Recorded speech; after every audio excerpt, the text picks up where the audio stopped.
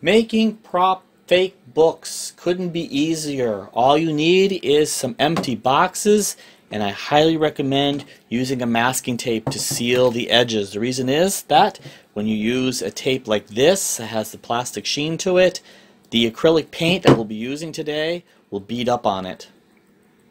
Once we have different types of boxes here, these are paper boxes, and we also have styrofoam down here. Now if you want to, you can use different types of styrofoam.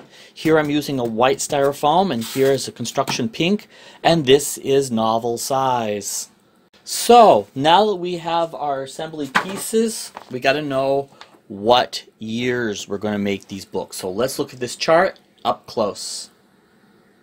During the 1400s to the 1600s, your basic color choices were black and dark browns. Basically, the books were bound in leather. 1700s to the mid-1750s, the colors really are the same. There's browns and there's coffees and there's dark reds, but we also notice that right here we start seeing marbleized paper being used in the books of the 1700s. And here is a prop book that I had made using marbleized paper. Now that we have an idea of what kind of book cover to create, let's start creating. If you are using styrofoam, cut it to the book size that you want it, and then you can glue a white sheet of typing paper over it and make sure it is sealed. There, now that I've glued it, I'm going to let that dry. As shown earlier, I had showed you the book from the 1700s. Basically, it is just a box, and I'm using a paper towel roll cut in half. Once you've cut your paper tube in half, you want to just put it on there and then masking tape it into place. Once that is finished, masking tape over the ends. Once you got the ends sealed like so, paint the whole entire box with an acrylic black. This is an Alpha 999, good for coating. Returning now to our first project, we have the styrofoam. Once this is dry, we're going to cut this out to shape. There, and we've cut it out.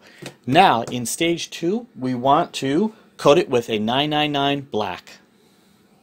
Now I'll be demonstrating two very important elements. The first thing is, the newer the book, the more flat you want the cover. The more older the book, we want wrinkles and all kinds of waves and bumps. This type of distressing in the book is created by the typing paper or the white paper that we had coated the styrofoam with, and here I had dipped the brush in the Alpha 999 and made just a black coating. Once these two are dry, they're ready to be coated. The first book I'll be showing you today is how to make the 1700. Today I'm going to turn the first book on its side. We have a beautiful spine over here. We can then add some typeface as we want. However, in looking at that, we also have to add some marbleized paper. There's two different ways of making marbleized paper. The first one, you can go to the store and there's a marbleized paper kit, or you could always go and buy the marbleized paper and then put it on there. The next part I wanted to demonstrate is that this is a dark blue, and here we have a black spine. So we need to paint the appropriate color that we want for this book. To create our spine today, I'm using an ultramarine number 16 alpha acrylic and a bit of our alpha acrylic 999 black mixed together. Today I'm using a bit of water and my ultramarine blue. Working into the ultramarine blue, I'm using a little bit of black to darken that, because you don't really want to lose the color of the blue to the black.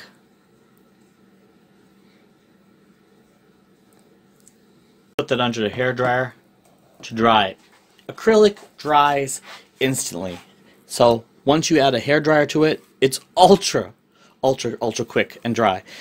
Lines, cracks, scratches, bubbles, wrinkles, that's what we want in our old books. Our next important thing is to measure the size of the cover and then cut out an appropriate piece of marbleized paper. So on our book today, I've got out my measure here. We need a 3 by 8.5, and I have cut out 2 pieces of marbleized paper to fit. Once you get both sides glued on, now comes the aging process.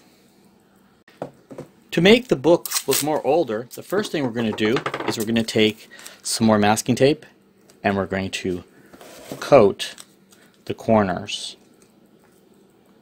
Do several layers and then we're going to trim that off. I'm going to first paint the corners of our book. To my book today, I'm going to be going back into the Alpha 999 black. I'm going to be using a phthalo green, number 11, and a magenta mixed together.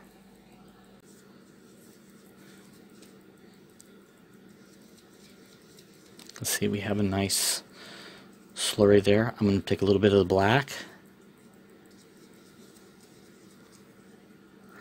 And that looks good. There it is. Bringing our book back and having make a slurry, we're going to start the aging process. Here, I'm just using paper towel to tap off the excess. This is layer number 1. Do the other side as well. With the other book I had made, knowing that there was greens and magentas in the book, I had replicated the colors.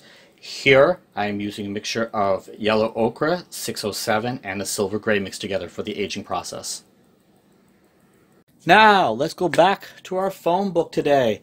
While this has been drying, I want to show you some other boxes that I had painted. Here with a burnt umber and sienna brown, looking like prayer books. Don't worry, get sloppy. So now I'll be showing you how to make books look more like this. Yes, it's all paint. There's nothing real about this. Completely fake, which makes awesome props. Now, you have so many different directions you can go in here. Right now here, I'm using a burnt sienna, number 19. You can also use a Van Dyke brown, number 38. This bottle has been used so much I need to get another bottle, but we want to put a second coat on there. Using our water to create a slurry, let's paint this little guy up. That stains going in the right places. It looks weathered and old. Now, on my other book that I had created, one thing that you notice is that there is raised endings. Well, how would one create that? Well, it's quite easy. Creating any raised edge is quite easy. All you need to do is use some children's eye clay, and we're going to make some bands today. Very easy. As soon as I can open this, look at that. And any color will do. Do not worry about the color of the eye clay. It's not important because everything is repairable.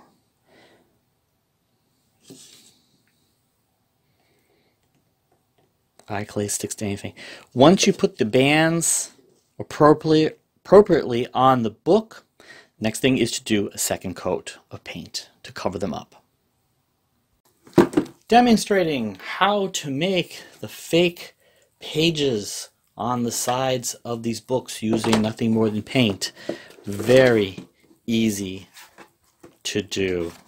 I'll show you now. We're going to be using our best friend today, a fan brush. Today, my magic palette for making paper today, here is burnt sienna number 18, acrylic number 607, yellow ochre, and a dot of silver 995. Let's mix these together and make some pages. We want to appropriately mix the colors together using our yellow ochre as the main staple color. And I'm using over here a little bit of light and just a touch of sienna. I think that's a nice aged color. We're going to add a little bit more silver to lighten. Adding more silver. Yeah, there it is. Go back into the yellow ochre.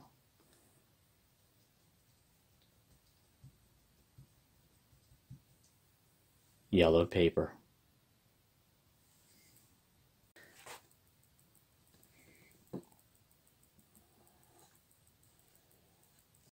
Once our book is dry to the touch, we want to use our fan brush today. I would suggest using about a 1 inch, and we want to go with a bit of black, and we want to use it as a dry brush. You can actually see there's the page lines already.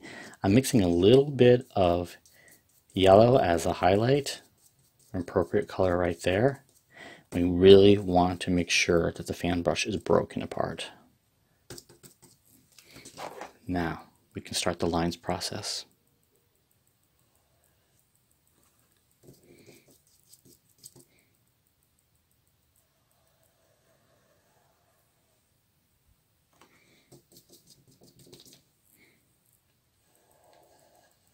Just one draw should do it. Review. Now we have fake books that we've created here at the studio. 24 hours later, this is dry, and we want to mix up the appropriate colors to do up our clay on this and then add labels. So let me do a demonstration on labels. Now comes the label making. I had looked at our book, so we're creating a book from the 1700s. I have chosen a title from the 1700s of an actual book that exists, The Life and Opinions of Tristram Shandy, gentleman, probably from England. And I had used an appropriate typeface over here, which is called Strasbourg. Today's colors, I can use a YR31, a BR101, a WG5, or a Terracotta 21, and I'm using touch markers. What I want to do is I want to stain the edges and then create a coating on the inside which ages the label. Once you get your label glued on, the next thing you want to do is put a wash over that, which is nothing more than a black 999 with water, and that will age this quite sufficiently. And there you have it. I hope you've enjoyed today's tutorial on how to make fake prop books.